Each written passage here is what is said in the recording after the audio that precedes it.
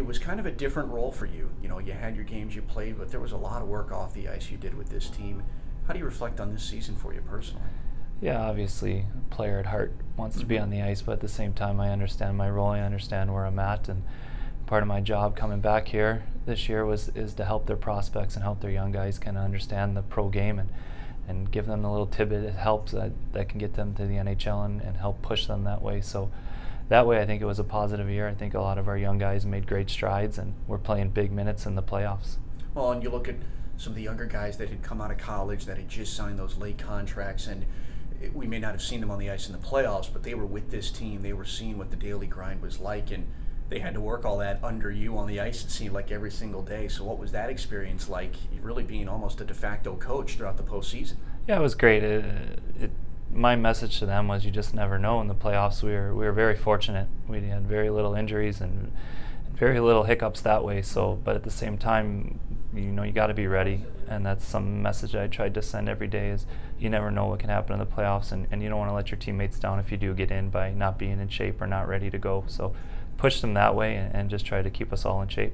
Is there coaching in the future of Greg Rallo? I don't know yet. I love the game so much I can't imagine not being around it, and right now I'd love to play another year or two, or who knows. The body feels really good after this season, and worked really hard the last couple months to stay in shape and be ready in case I got the chance to play. And right now the drive and the will to play is still there, so that's my intentions for now. Whether it's Cedar Park, whether it's San Antonio, you've always been a Texas guy. Your family certainly loves it here. Do you know what is the plan for next season, or what is in the future for Greg Rallo, and if he'll have a chance to be a part of hockey in Texas in some way? Yeah, it's up in the air right now. I think it's the same thing as every year in my career. It's kind of management has to decide on which direction they'd like to go, and for me, it's Whitey and Jim both. I expressed my love of being a Texas Star and where I want to be and where my family is comfortable, and we really enjoy it here. I really enjoy the organization. I think it's very promising and bright. They always have good, charactered young players and willing to. And the best part about that is they listen and they're willing to work with you, and they actually take your advice. So that's nice. You've got a few trips to the finals in your career, early on, and then just this past season. It certainly never gets easier, especially when you lose in a Game 7, but just the overall run, the overall ride.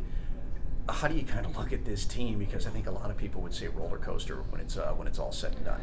Yeah, honestly, until the last 4 minutes, everybody in the box upstairs is like, we're winning still. Like, we thought for sure that our team was going to find a way to pull it out, and it just didn't happen that day. But it's been an incredible run. You look at what this team went through, just barely, down the stretch. We were out of the playoffs, in the playoffs, and then to move all the way up and get home ice in the first couple rounds, it was a really big accomplishment. And then, to go through the teams that we went through, how heavy and hard they were, and our guys never shied down, they never backed down, and kept pushing and pushing, and to take it to Game 7 against a Toronto team that was supposed to blow us out of the water, I think opened up a lot of eyes in the hockey world for our young guys. They proved that they can play, and I think a lot of them have promising futures.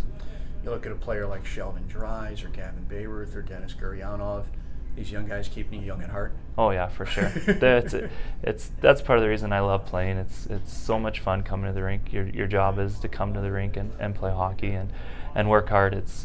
There's nothing else I'd rather do. And to those young guys that this year, I think it was amazing watching them grow and their confidence in the playoffs. Drisey and Gavin, they look like veteran players out there, and they led the way as rookies. That's pretty impressive.